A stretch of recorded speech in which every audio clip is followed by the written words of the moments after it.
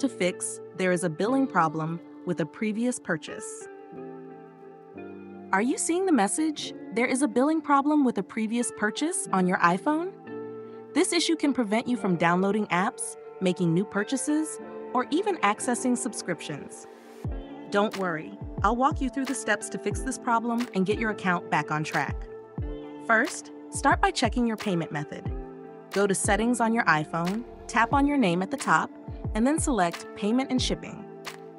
Make sure your payment method is up to date, valid, and has enough funds to cover any outstanding charges. If your card has expired or there's an issue with your billing information, update it with the correct details.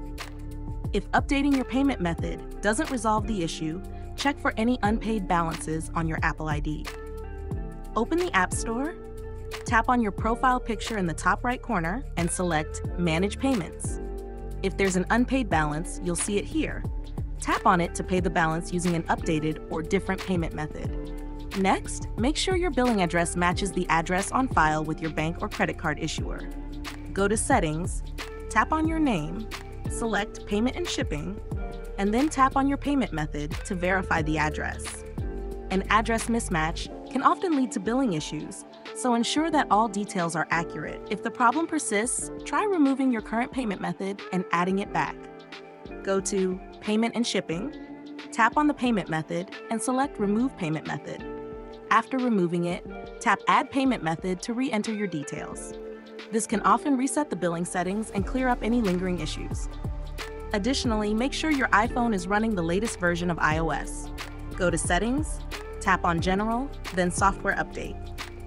If an update is available, download and install it, as updates often include fixes for billing-related bugs. If you're still seeing the error message, contact your bank or credit card provider to ensure there are no blocks or restrictions on your account that could be causing the issue.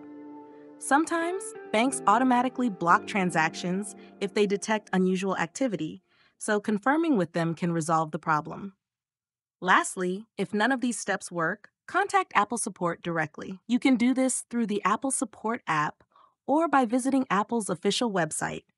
Explain the billing issue clearly, and they can help resolve the problem with your account.